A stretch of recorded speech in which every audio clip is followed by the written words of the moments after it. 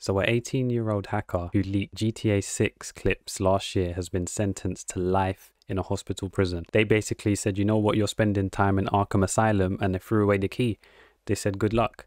This is crazy. The thing is, I was scrolling Twitter and I thought it was fake. I thought there's no way this article, I thought it was from a fake account, you know, and people have got those verified accounts.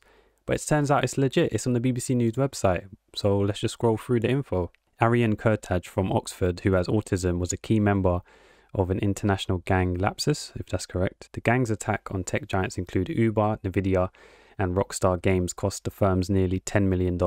And it says here he will remain at a secure hospital for life unless doctors deem him no longer a danger. Bloody hell. The jury was told that while he was on bail for hacking Nvidia and BT/EE and in police protection at a Travelodge hotel, he continued hacking and carried out his most infamous hack. Despite having his laptop confiscated, Kurtaj managed to breach Rockstar, the company behind GTA, using an Amazon Fire Stick, his hotel TV, and a mobile phone. Hold on a minute. What's going on here? Sometimes even if you don't have your Oyster card, you can't even get on the bus. But this guy's out here with his laptop confiscated, the main device to connect to the internet, and said, you know what, don't worry about it, fellas. I've got my Fire Stick, I've got the TV remote, and I just got my mobile phone. That's all I need, baby. Yeah, you're gonna hold this. And he's out hacking companies, multi-million-dollar companies, from the comfort of a Travelodge hotel. Hey, listen, sometimes you can't even get into your own room if you forget your key, you know, you got to fight with it. Like, this is crazy. He said, you know what, there's no limits to what I can do, and I'm gonna show you. Wow. The thing is, this guy, this 18-year-old prodigy, should be working for FBI, CIA, MI5, all these established organizations. There's no way they should be just dashing this guy in jail. He's way too talented. I'm sorry. Aren't there films based on this where there's like someone that hacks into the government? They're like, you know what? The fact you were saying that you're going to leak the stuff, we're not going to imprison you. Just work for us, you know, and we'll let this slide. And that's fine. So they're basically indebted to them. But they're throwing away a gold mine right now.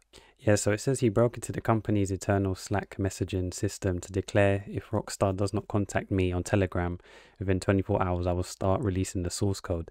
He then posted the clips and source code on a forum under the username Teapot Uber Hacker. The other 17-year-old was sentenced to rehabilitation order, including intense supervision and a ban on using VPNs online. He's trying to do that CompTIA course. Kurtaj and the 17-year-old are the first members of Lapsus group to be convicted, but it is thought others are still at large.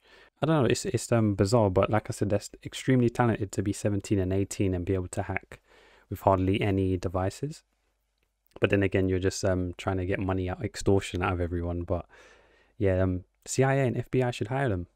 But they said that then now somebody tweeted, but they got community noted where technically they only have to serve 6 months, but then if they're deemed not a danger to society, then they can be let out. So, but then again, the guy said he wants to come out and hack. Not even cook, you know, hack. Yeah, no, he's cooking up something. He's cooking up a prison sentence. So I don't know, but yeah, GTA is gonna make back the money probably within like 1 day of the release of GTA 6.